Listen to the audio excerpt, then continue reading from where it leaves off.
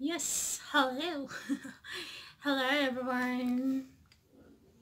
Well, hello there beautiful people. This is Miss Em and welcome back to my channel. So guys, thank you so much for watching this video. Anyway, kumusta naman ang lahat dyan? Lockdown tayo, diba? So, sana talaga balang araw o isang araw pagising natin, marinig na natin yung news na Philippines are COVID-19 free. So, yun yung pinagdadasal natin lahat na sana babalik na sa normal yung mga buhay natin. Pero sa ngayon, tiis-tiis muna, timbahan muna tayo dahil sa COVID na yan. So, wag matigas ang ulo at manatili na lang talaga sa bahay para hindi na lumaganap or dadami pa ang infected. Kasi alam naman natin ng Pilipinas, wala masyadong hindi tumala China na kayang-kayang gumamot ng mga thousands of patients. So, nako, ayoko namang isipin na aabot tayo ng thousands bago pa man matauhan yung mga iba sa atin. Pero sana hindi ganun naabot ng ganun.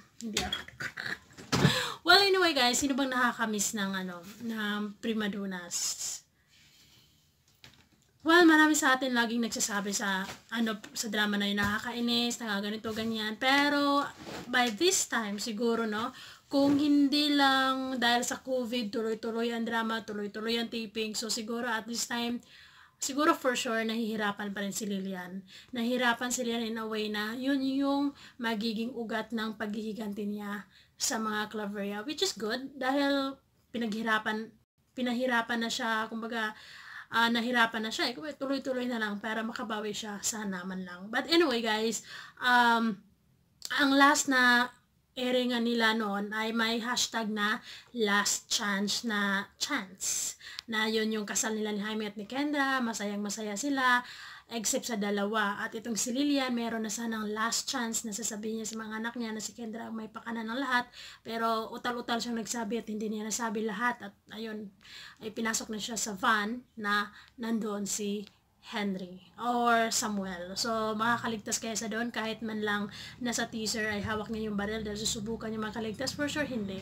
Masyadong mahina pa si Lilian para makaligtas in a way for that. Kasi kung makakaligtas siya, in this case, o sa lagay na yon ay gagawin niya, dire-diretso sa kay Jaime. Sorry. Didiretso sa mga Claveria, tapos magpapaliwanag, tapos sasabihin niya si Kendra, masyadong mababaw yung pain para babalik siya ng ganon-ganon. For me, I think this is just a theory. Ikaw dyan, huwag ka masyadong bored, huwag masyadong seryosohin yung quarantine. Kung meron ka mang opinion dyan na pwedeng magugustuhan ko, gagawin ko yung next video, pwede natin tapusin yung dramang ito in 1 month. Okay?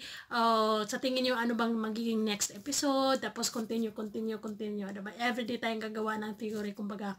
So, kung meron kang maidagdag sa theory kong ito, thank you so much and you are welcome very much sa comment section down below. So, ang tingin ko talaga, yung theory ko ngayon ay feeling ko talagang hindi makakaligtas itong si Lilian doon sa kamay ni Samuel. I think mahuli siya ng mga pulis, tapos baka magkakasakit pa siya dahil may virus doon sa kulungan niya, diba? So, paubo kasi siya, tapos ganon. So, baka meron talagang ganon. Tapos mahirapan pa siya ng bongga doon sa kulungan. Tapos mabalitaan niya na masayang-masaya si Jaime o sila Kendra, ganito, ganyan. Tapos yun yung ugat ng sakit na mararamdaman niya na magli-lead into maghiganti siya sa mga Claveria dahil kumbaga nakulong siya sa kasalanang hindi naman niya ginawa. Kumbaga dapat siya yung nasa posisyon ni Kendra, pero si Kendra ang nagiging masaya dahil sa binaliktad siya nito. So ikaw, ano bang gusto mong mangyari sa next na episode ng Primadonas, guys? So ako feeling ko yun ngayon. So yun lang. Sa akin, ako hindi siya makaligtas sa kamay ni Samuel. Magkasakit mo na siya, tapos mahihirapan siya sa kulungan or something. Mag-aagaw buhay dahil sa sakit na virus, na Z-virus na kung tinatawag nila doon.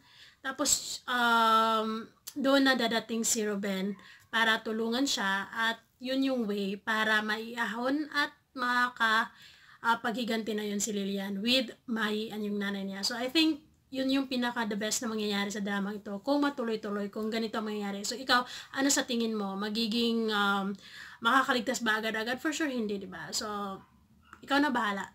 Thank you so much for watching.